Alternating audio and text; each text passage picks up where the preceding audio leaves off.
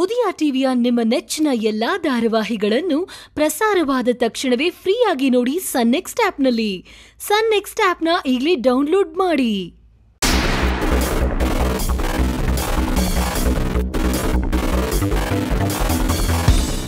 ಅನು, ಇಷ್ಟೊತ್ತಾದ್ರೂ ಇನ್ನೂ ಅಶ್ವಿನ್ ಬಂದೇ ಇಲ್ವಲ್ಲೇ?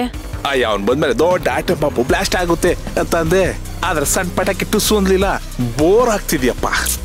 ಚಿಕ್ಕಪ್ಪ, ಸ್ವಲ್ಪ ವೇಟ್ ಮಾಡಿ, ಇನ್ನೂ ಸ್ವಲ್ಪ ಹೊತ್ತಾಗುತ್ತೆ. ಇಲ್ಲಿ ನೋಡಿ, ಸಂತೋಷದ ವಿಚಾರ ಆಗಿದ್ರೆ ಅಶ್ವಿನ್ ಮಾವ ಓಡ್ ಬರ್ತಿದ್ರು.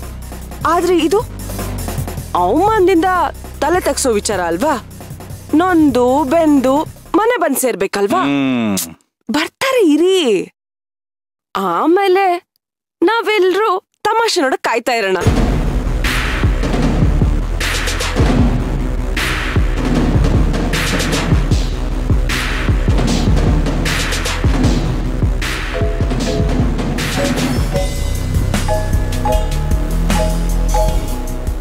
ಅನು, ನೀನ್ ಫೋನ್ ರಿಂಗ್ ಆಗ್ತಿದೆ. ಅಶ್ವಿನೇ ಇರ್ಬೇಕು ನೋಡು. ಚಿಕ್ಕಿ, ಅಶ್ವಿನ್ ಮಾವ ನನಗೆ ಯಾಕೆ ಫೋನ್ ಮಾಡ್ತಾರೆ? ಓ, ಇವ್ರಾ? ಯಾರನು? ಸೇವಂತಿನ ಯಾಮಾರ್ಸಕ್ ಸೆಟ್ ಮಾಡಿರೋ ವ್ಯಕ್ತಿ. ಹೌದಾ? ಮಾತಾಡು ಮಾತಾಡು. ಹಾಗೆ ಸ್ಪೀಕರ್ ಆನ್ ಮಾಡು, ನಾವು ಕೇಳಿಸ್ಕೋತೀವಿ. ಹಾ ಹಾ, ಹೇಳಿ ಸುದರ್ಶನ್. ಅಶ್ವಿನ್ ಪಾಪ ಮೇಡಮ್. ಆ ಸೈಟ್ ಅಲ್ಲಿ ಅವನ ಹೆಸರು ಬರ್ದಿದೆ ಅಂತ ತೋರ್ಸೋದಿಕ್ಕೆ ಆ ರಾಜೇಶ್, ಅವನ ಹೆಂಡತಿ ಪೂಜಾ ಅವರೆಲ್ಲಾರನ್ನು ಕರ್ಕೊಂಡು ಬಂದಿದ್ದ.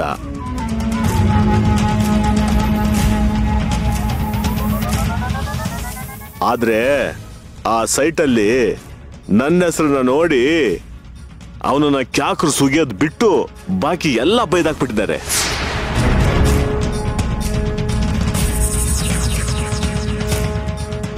ಅಷ್ಟೇ ಅಲ್ಲ ಮೇಡಮ್, ಆ ಸೇವಂತಿ ಆ ಸೈಟ್ ನ ನನಗ್ ಮಾಡಿರೋ ಪೇಪರ್ಸು ಜೊತೆಲಿ ವಿಡಿಯೋ ಎಲ್ಲದನ್ನೂ ತೋರಿಸಿದ್ದೀನಿ.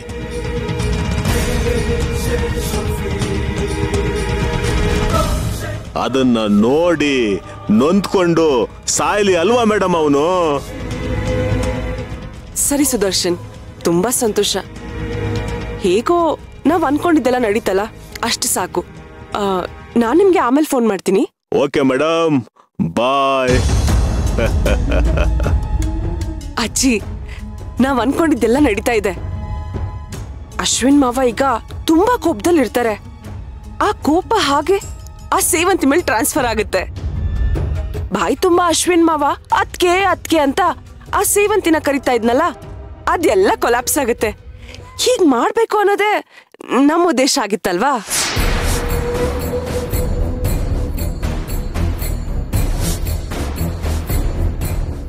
ನೋಡ್ತಾ ಇರಿ ಅಜ್ಜಿ, ಅಶ್ವಿನ್ ಮಾವ ಸೇವಂತಿ ಮುಂದೆ ಹೇಗ್ ರಿಯಾಕ್ಟ್ ಮಾಡ್ತಾರೆ ಅಂತ. ಎದುರಿಗೆ ಬರ್ತಿದ್ದ ಹಾಗೆ ಸೇವಂತಿನ ಅಶ್ವಿನ್ ಮಾವ ಬಾಯಿಗೆ ಬಂದಾಗ ಬೈತಾರೆ. ಹಾಗ್ ಬೈಯೋದನ್ನ ಅರ್ಜುನ್ ಮಾವ ಸಹಿಸ್ಕೊಳಕ್ ಸಾಧ್ಯನಾ? ಖಂಡಿತ ಸಹಿಸ್ಕೊಳಲ್ಲ. ಅಶ್ವಿನ್ ಮಾವನ್ ವಿರುದ್ಧ ಅವ್ರು ತಿರುಗ್ ಬೀಳ್ತಾರೆ. ಅಲ್ಲಿಗೆ ಶುರುವಾಗುತ್ತೆ ಅಣ್ಣ ತಮ್ಮನ್ ಕಾಳ್ಗ. ನೋಡೋದಕ್ಕೆ ಕಣ್ಣು ಸಾಲದೆ. ರಾಮ ಲಕ್ಷ್ಮಣನ ಯುದ್ಧನ ಕಣ್ ತುಂಬ ನೋಡಕ್ಕೆ ನಾವ್ ಕಾಯೋಣ ಅಲ್ವಾ ಅಜ್ಜಿ?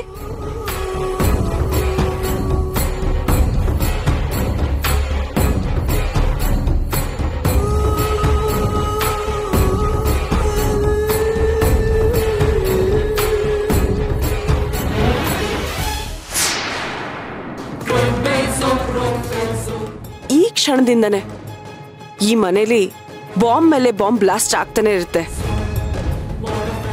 ಆ ಒಂದೊಂದು ಬಾಂಬ್ ಬ್ಲಾಸ್ಟ್ ಆಗೋದನ್ನ ನೋಡಿ ನಾವು ಖುಷಿ ಪಡೋಣ. ಹೌದು ಹೌದು, ಚೆನ್ನಾಗಿ ಬತ್ತಿಟ್ಟಿದ್ದೀರಾ. ಈಗೇನಿದ್ರು ಡ್ಯಾಮ್ ಡ್ಯಾಮ್ ಬಂದ್ಬೇಕಷ್ಟೇ.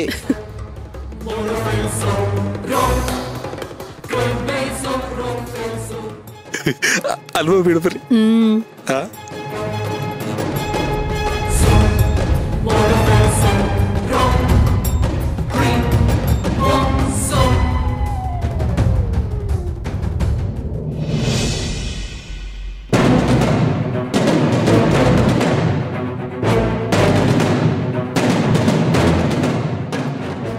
ಚಿಕ್ಕಿ ಈ ಸೇವಂತಿ ದೇವ್ರ ಮನೇಲಿ ಕುತ್ಕೊಂಡು ಏನ್ ಮಾಡ್ತಿದ್ದಾಳೆ?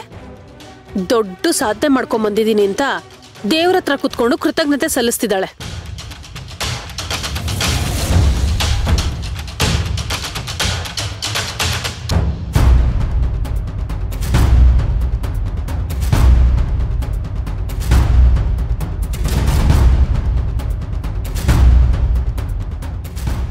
ಸೇವಂತಿ, ಯೋನಪ್ಪ ಮನೆ ಒಳಗಡೆ ಕಾಲ್ ಇಟ್ಟಿದ ತಕ್ಷಣ ಸೇವಂತಿ ಸೇವಂತಿ ಅಂತ ಕೂಗ್ತಾನೆ ಬರ್ತಾನೆ.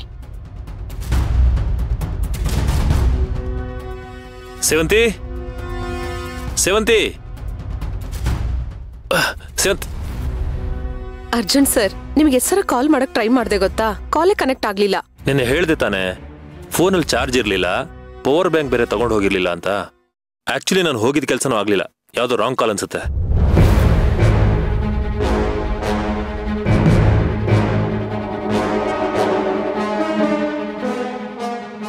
ಆ ಹಿಂಗ್ಸು ಅಷ್ಟೆಲ್ಲ ಹತ್ತು ಬೇಡ್ಕೊಂಡಲ್ಲ, ಅದಕ್ಕೆ ಹೋಗಿದ್ದೆ. ನಾನು ಹೋಗಿದ್ದೆ ತಪ್ಪಾಯ್ತು ಅನ್ಸುತ್ತೆ.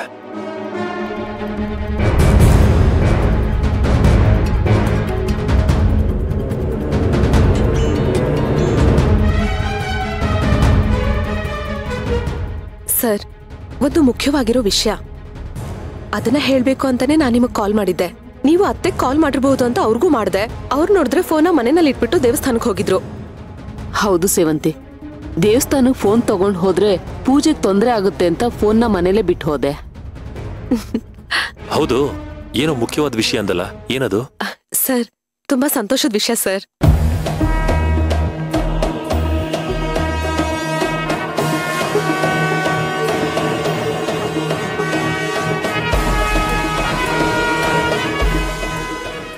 ಸರ್, ನನಗೊಬ್ರು ಡೋನರ್ ಫೋನ್ ಮಾಡಿದ್ರು. ಅವರು ನಮ್ಮ ಆಶ್ರಮಕ್ಕೆ ಈ ಹಿಂದೆ ತುಂಬಾ ಸಹಾಯ ಮಾಡಿದಾರಂತೆ. ನನಗವ್ರನ್ನ ನೋಡಿರೋ ನೆನ್ಪಿಲ್ಲ, ಆದ್ರೆ ಅವ್ರು ತುಂಬಾ ಒಳ್ಳೆಯವರು ಸರ್. ಅವರು ನಮ್ಮ ಆಶ್ರಮಕ್ಕೆ ಅಂತ ಅವ್ರದೇ ಆಗಿರೋ ಒಂದ್ ಜಾಗನ ಡೊನೇಟ್ ಮಾಡ್ತಾ ಇದ್ದಾರೆ.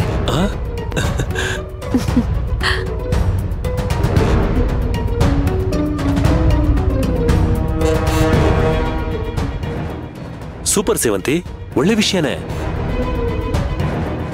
ಅಮ್ಮನ ಕಡೆಯಿಂದ ಲ್ಯಾಂಡ್ ಬರ್ತಿದ್ದ ಹಾಗೆ ನಿನಗೆ ಇನ್ನೂ ಒಂದು ಲ್ಯಾಂಡ್ ಬರ್ತಿದೆ, ನೋಡಿದ್ಯಾ?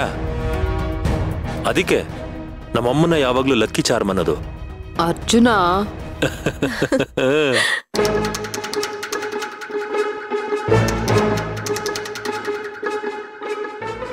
ಸರಿ, ಅವ್ರು ಎಲ್ಲಿದ್ದಾರೆ ಅಂತ ಹೇಳು.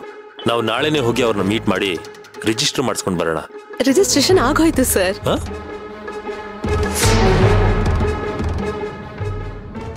ಏನ್ ಹೇಳ್ತಿದ್ದಿ ಸೇವಂತಿ? ರಿಜಿಸ್ಟ್ರೇಷನ್ ಆಗೋಯ್ತಾ? ಹೌದು ಸರ್. ಅವರು ನಾನು ಇಮಿಡಿಯೇಟ್ ಆಗಿ ಫಾರಿನ್ಗೆ ಹೋಗ್ಬೇಕು, ಈಗ ಹೋದ್ರೆ ಯಾವಾಗ ಬರ್ತೀನೋ ಗೊತ್ತಿಲ್ಲ ಅಂತ ಹೇಳಿದ್ರು. ಅದಕ್ಕೆ ರಿಜಿಸ್ಟ್ರೇಷನ್ ಮಾಡಿಸ್ಬಿಟ್ವಿ.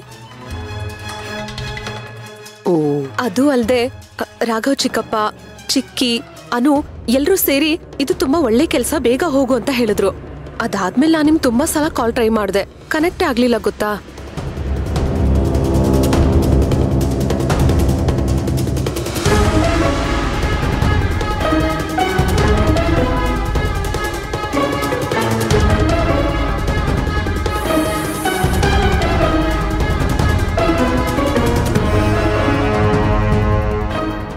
ಹೌದಾ? ಹೌದು ಸರ್. ನೀವ್ ಇವಾಗ್ಲೇ ಬಂದ್ರೆ ಆ ಜಾಗನ ನಿಮ್ ಹೆಸರಿಗೆ ರಿಜಿಸ್ಟ್ರೇಷನ್ ಮಾಡ್ಕೊಡ್ತೀವಿ ಅಂತ ಹೇಳಿದ್ರು. ಒಳ್ಳೆ ಕೆಲ್ಸಕ್ಕೆ ಯಾಕೆ ತಡ ಮಾಡೋದು ಅಂತ ನಾನು ಹೋಗಿ ರಿಜಿಸ್ಟ್ರೇಷನ್ ಮಾಡಿಸ್ಕೊಂಡ್ ಬಂದೆ.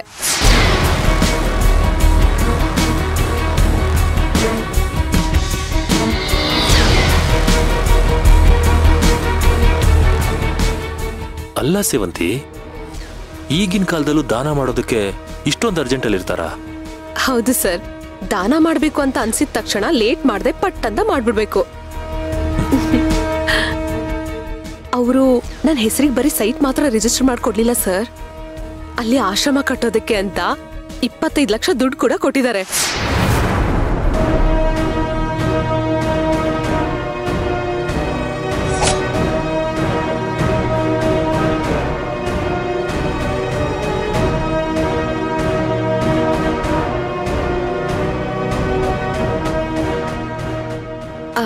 ಅರ್ಜುನ್ ಸರ್, ಒಂದ್ ನಿಮಿಷ ಇರಿ, ನಾನು ತಗೊಂಡ್ ಬರ್ತೀನಿ.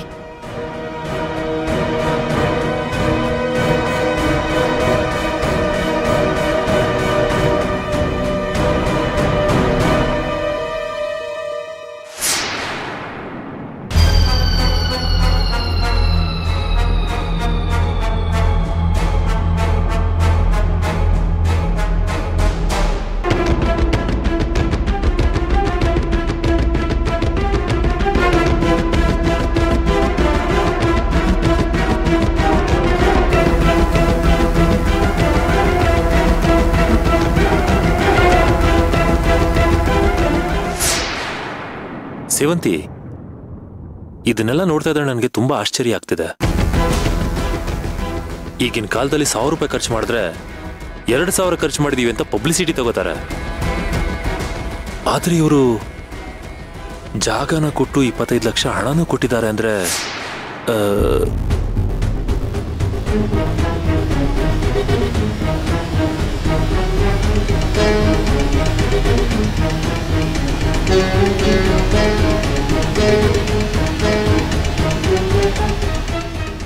ಸೇವಂತಿ, ನನ್ ತಂದೆಯಿಂದ ಬಂದ ಜಾಗನ ನೀನು ಅಶ್ವಿನ್ಗೆ ಕೊಡ್ಬೇಕು ಅಂತ ಅನ್ಕೊಂಡೆ.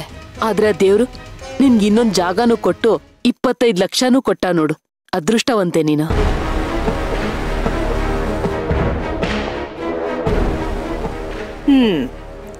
ಸೊಸೆ, ನೀನ್ ಸೊಸೆ ಜೀವನದಲ್ಲಿ ಮೊದಲೇ ಸಲ ತುಂಬಾ ಒಳ್ಳೆ ಕೆಲಸ ಮಾಡಿದ್ದಾಳೆ. ಅದಕ್ಕೆ ನೀನ್ ಸೊಸೆಗೆ ನಾನೊಂದು ಪಾರ್ಟಿ ಕೊಡೋಣ ಅಂತಿದ್ದೀನಿ. ಅತ್ತೆ, ನೀವು ಅಜ್ಜಿ, ನೀವು ನನಗ್ ಪಾರ್ಟಿ ಕೊಡ್ತಿದ್ದೀರಾ?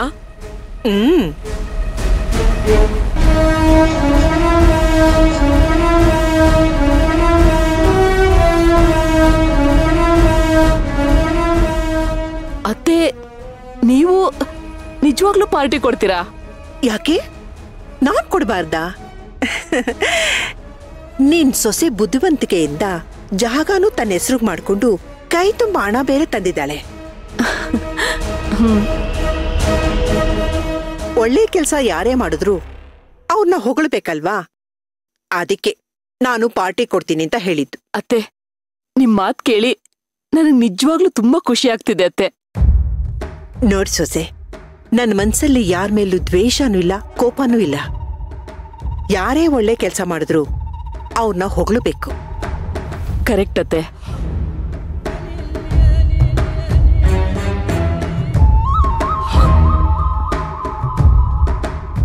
ನೋಡು, ಇವತ್ತು ನಮ್ಮ ಮನೇಲಿ ಅಡಿಗೆ ಮಾಡೋದ್ ಬೇಡ. ಕೈ ತುಂಬ ಹಣ ತಂದಿರೋ ನಿನ್ ಸೊಸೆಗೆ ಹೊಟ್ಟೆ ತುಂಬ ಊಟ ಹಾಕೋಣ.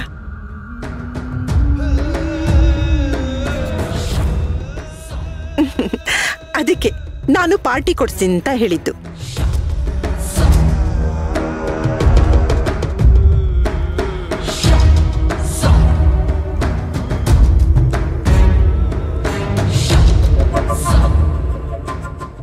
ಸೇವಂತಿ, ನಮ್ಮ ರೂಮಲ್ಲಿ ತಾತ ಕೊಟ್ಟಿರೋ ಲ್ಯಾಂಡ್ ಡಾಕ್ಯುಮೆಂಟ್ಸ್ ಇದೆಯಲ್ಲ, ಅದನ್ನು ತಗೊಂಡು ಹೋಗು.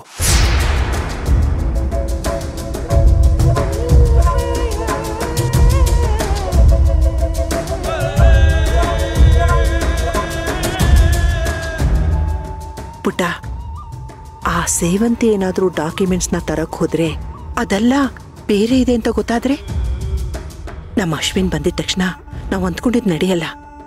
ಏನ್ ಮಾಡೋದು? ಅಯ್ಯೋ ಅಜ್ಜಿ, ನೀವೇ ಏನಾದ್ರೂ ಮಾಡಿ. ಹಂಗಂತೀಯ?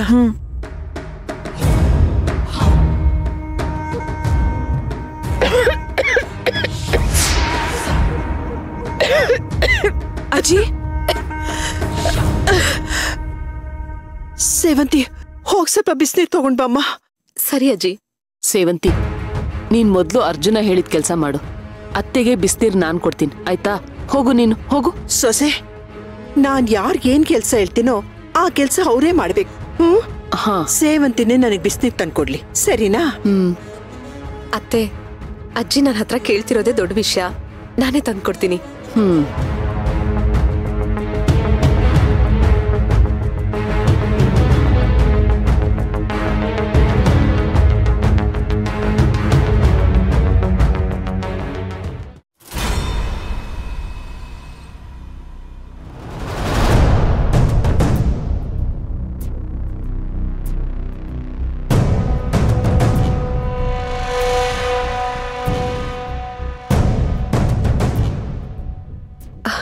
ಅಜ್ಜಿ, ಬಿಸಿ ನೀರು.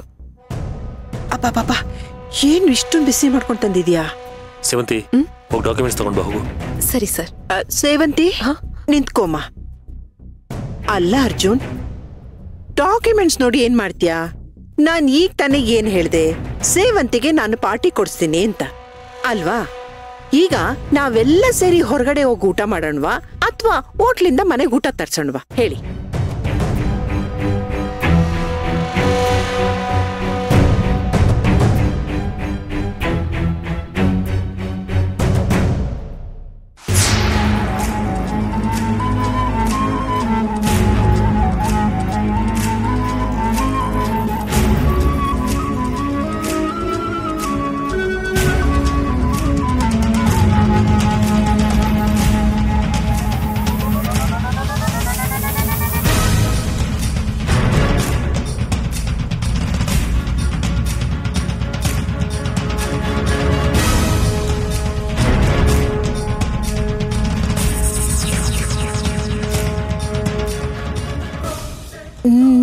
ತುಂಬಾ ಸುಡ್ತಾ ಇದೆ.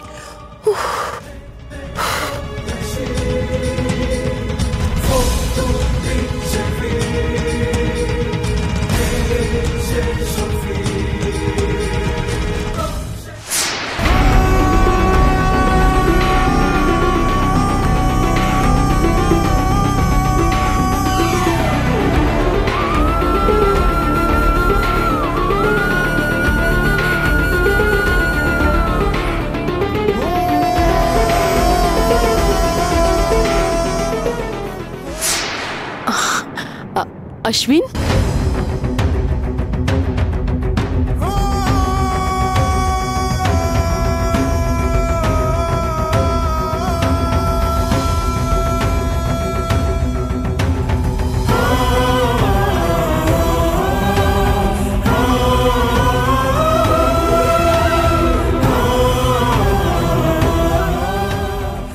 ಬಾ ಅಶ್ವಿನ್. ಸೇವಂತಿ ನಿನ್ಗೇನೋ ಸಂತೋಷದ ವಿಚಾರ ಹೇಳ್ಬೇಕಂತೆ, ಬಾ.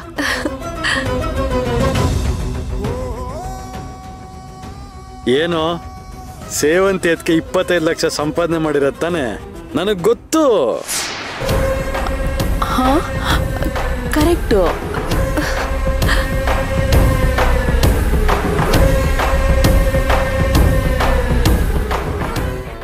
ಅಶ್ವಿನ್, ವಿಷಯ ಗೊತ್ತಾಯ್ತಾ? ನಿನ್ಗೆ ಗೊತ್ತಾಯ್ತು ವಿಷಯ? ಯಾಕೆ ಗೊತ್ತಾಗಲ್ಲ?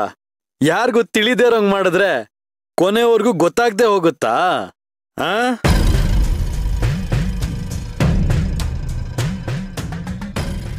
ಅದಕ್ಕೆ ಸೇವಂತಿ ಅದಕ್ಕೆ ತುಂಬಾ ತುಂಬಾ ಥ್ಯಾಂಕ್ಸ್.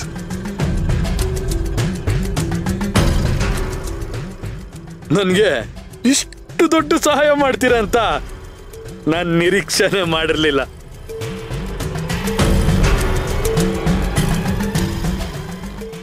ನಿಮ್ಗೆ ನಾನು ಹೇಗ್ ಕೃತಜ್ಞತೆ ಸಲ್ಲಿಸ್ಬೇಕು ಅಂತಾನೆ ಗೊತ್ತಾಗ್ತಿಲ್ಲ. ಬರೀ ಬಾಯಲ್ಲಿ ಹೇಳೋದಾ ಅಥವಾ ಏನಾದ್ರೂ ಗಿಫ್ಟ್ ಕೊಟ್ಟು ಹೇಳೋದಾ? ಅಶ್ವಿನ್, ಏನು ಪರವಾಗಿಲ್ಲ. ನಿನ್ ಲ್ಯಾಂಡ್ ಬಗ್ಗೆ ತಾನೇ ಹೇಳ್ತಿದ್ಯಾ? ಹಾ ಹಾ ಹಾ, ಹೌದು ಹೌದು, ಅದೇ ಅದೇ. ನೀವು ಒಂದೇ ಒಂದ್ ದಿನದಲ್ಲಿ ನನ್ನ ಲೈಫ್ನೇ ಬದಲಾಯಿಸ್ಬಿಟ್ರಲ್ಲ. ಹೀಗೆಲ್ಲ ಆಗುತ್ತೆ ಅಂತ ನಾನ್ ಮನ್ಸ್ನಲ್ಲೂ ಅನ್ಕೊಂಡಿರ್ಲಿಲ್ಲ.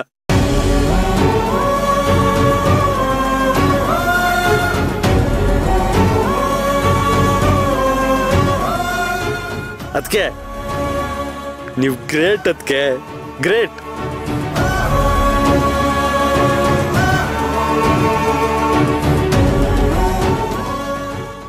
ಅಜ್ಜಿ, ಅನು, ಯಶೋಧ ಅತ್ತೆ, ರಾಘೋಮವ ಇವ್ರು ಎಲ್ರು ನಿಮ್ ಬಗ್ಗೆ ಹೇಳ್ತಿದ್ರು. ಆದ್ರೆ ಅದನ್ನ ನಾನ್ ನಂಬಿರ್ಲಿಲ್ಲ. ಆದ್ರೆ ಅದು ಸತ್ಯ ಅಂತ ನನ್ಗೆ ಇವಾಗ ಗೊತ್ತಾಯ್ತು. ಅದಕ್ಕೆ ಇವಾಗ ಗೊತ್ತಾಯ್ತು. ನಾನು ನಿಮ್ಮನ್ನ ತುಂಬಾ ತುಂಬಾ ನಂಬಿದ್ದೆ. ಅದೇ ದೊಡ್ಡ ತಪ್ಪಾಯ್ತು. ನನ್ಗೆ ಈಗ ಅರ್ಥ ಆಯ್ತು. ಅಶ್ವಿನ್,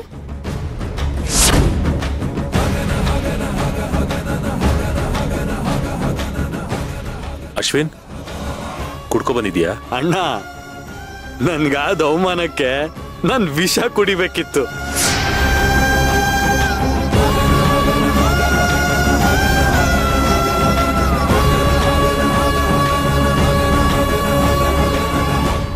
ನಾನು ಧೈರ್ಯವಂತ ಅಲ್ವಾ?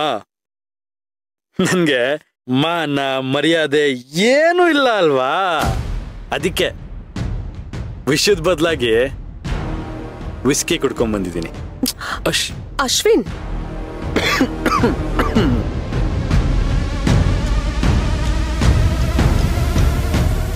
ಏಯ್, ಕುಡಿಯೋ ತಪ್ಪು ಅಂತ ಗೊತ್ತಿಲ್ಲ ನಿನ್ಗೆ? ಗೊತ್ತಪ್ಪ, ಗೊತ್ತು. ಕುಡಿಯೋದು ತಪ್ಪನ್ನೋದು ಗೊತ್ತು. ಕುಡ್ದಿರೋ ಮತ್ನಲ್ಲಿ ಮನೆ ಹಾಳು ಮಾಡ್ತಾರೆ ಅಂತನೂ ಗೊತ್ತು.